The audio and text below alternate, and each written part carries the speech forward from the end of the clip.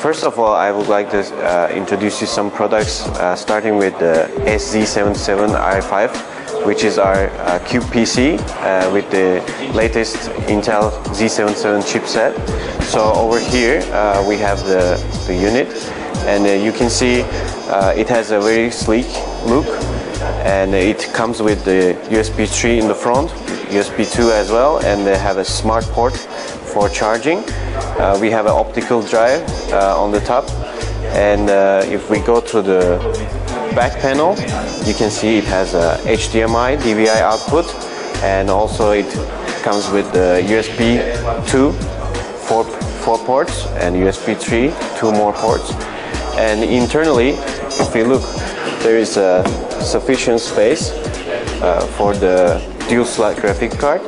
Comes with 4 DDR3 1600 slots, so up to 32 gigabytes you can install in this machine. On the other side, we have the power supply, 500 watt, 80 plus bronze, and over here I would like to show you when we install the dual slot graphics card, we can play the high-end graphics.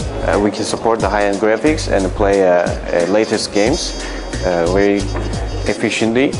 And you can see we have a special cooling system as well to take all the heat out of the system from CPU and the chassis, so it can keep the machine cool.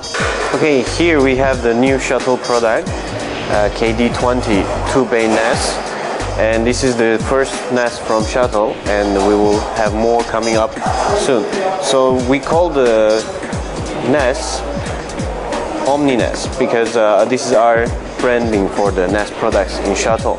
So we use the 2.5mm aluminum on the cover here that acts as a heat sink, and there's a smart fan on the back, but it only works when there's certain temperature level is reached, so it will keep the machine cool and silent at the same time, because it will not work when you just install the hard drive and the temperature is not high. Also, you can see there's USB 2 ports at the back. This you can use it to connect as a printer server. You can use this one as a printer server, so you can connect your printer here, and also you can share it on the network.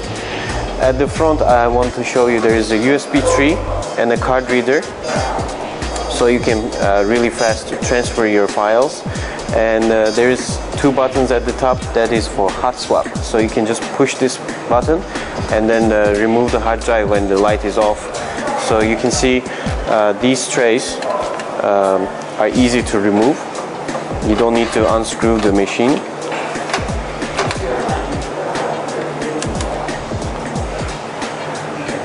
And here I would like to show you, we have an application for the NAS. If you install to your tablet, your smartphone, then you can use this application to connect to your device and get all the information through the internet. So I already set up the NAS, and if I connect to it, then I can see the files, the folders inside. I go through my own folder. Then I can choose the file that I want. Maybe I want to see this specs sheet, and